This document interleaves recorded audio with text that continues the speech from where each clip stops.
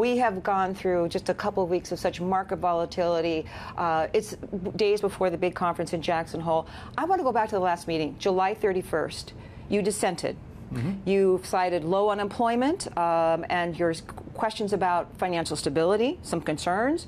Your colleagues were looking at muted inflation and these global developments, as they call them, that could basically hurt the U.S. economy. Explain your dissent to us. So you did a pretty good job, actually, of laying out the dissent. It was tied to the fact that economic conditions are still pretty good. So 3.7% unemployment is still a very low rate.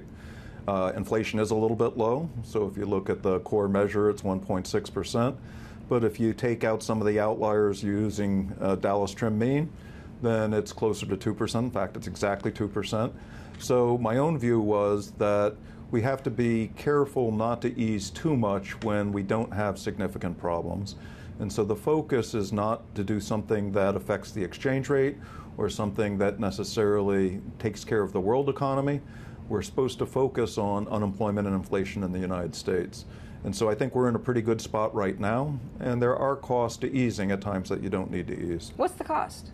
There's several costs. One of the ways that monetary policy works is that you cause people to buy houses and cars earlier than they otherwise would. Intertemporal substitution. You choose to make an investment now because interest rates you think are going to be temporarily low, and so you make expenditures you might not otherwise make. A second is that when we lower interest rates, we make the cost of debt lower. That means that both households and firms are more likely to be leveraged. And if they get leveraged right before we have more significant problems, they're actually in much worse shape.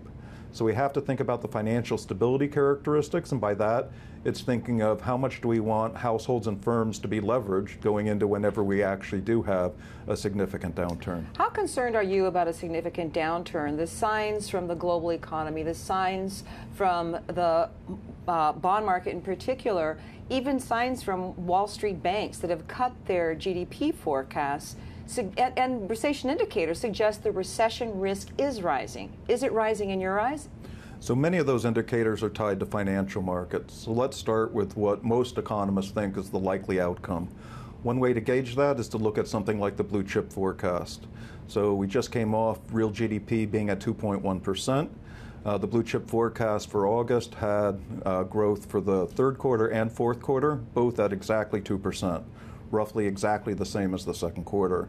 That's clearly not a recession. It's continued growth at a moderate pace. They also have unemployment rate at exactly basically where we are right now. It's actually a tenth less in the blue chip forecast.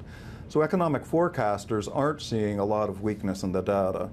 What I think has people really focused on whether we're going to have a recession is the combination of volatility in stock market. We obviously had a very big movement a week ago when we lost 800 points on the Dow.